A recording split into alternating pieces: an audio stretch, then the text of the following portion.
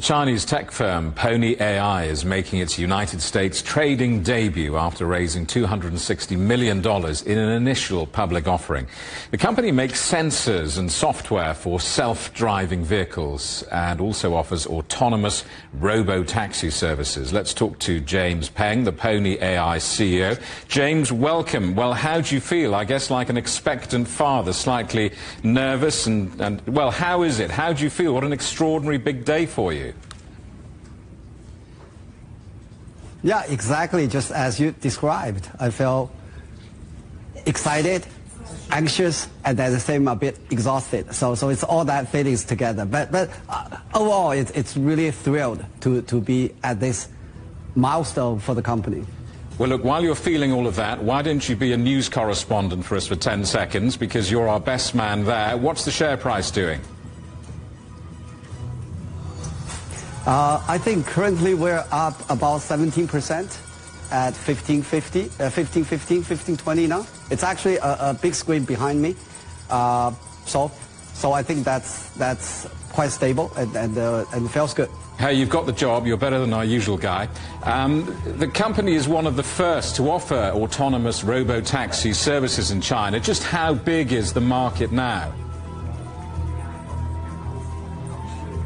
Oh, I think the market potential is going to be enormous because essentially I think we all drive cars. We know driving can be boring, can be unsafe, and our vision is to really use our virtual driver to really make the mobility to be safer, efficient, effective, and eventually to make our lives better.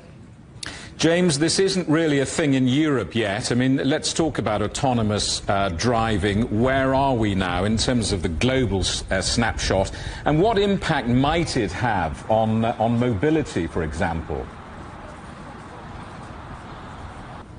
Yeah, like the adoption of any new technology, it will take some time for the users to accept it, for the regulations to really path to support it. So it's going to take a while. But as Pony stands now, we have launched large-scale, fully driverless, means there's no one inside the vehicle for passengers in the 4 Tier 1 cities in China. And we are about to actually have a large-scale production and be launched in more areas. And actually for Europe, we actually have our first baby step into the Europe. We actually signed a deal with Luxembourg to have autonomous driving into the European continent.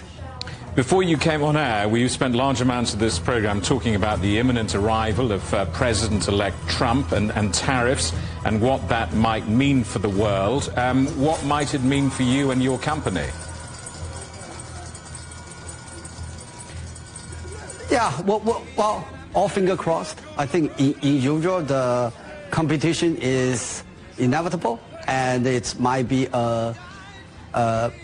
actually a stimulus for us to move quicker, to actually bring the technology and our product to more markets, so that we can have a good standing.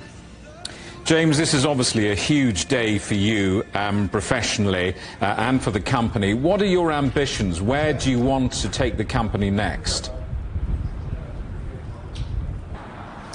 Yeah, I think being a public traded company has always been a very important milestone, but this is just the beginning. As the mobility markets, as we already described, mobility market is huge. It's very beneficial to all our lives. So we'll continue to push through and really make autonomous mobility everywhere, so that we can really reap the benefit for the society. James, congratulations, good luck, and thanks so much for coming on the program. James Peng, Pony AI CEO.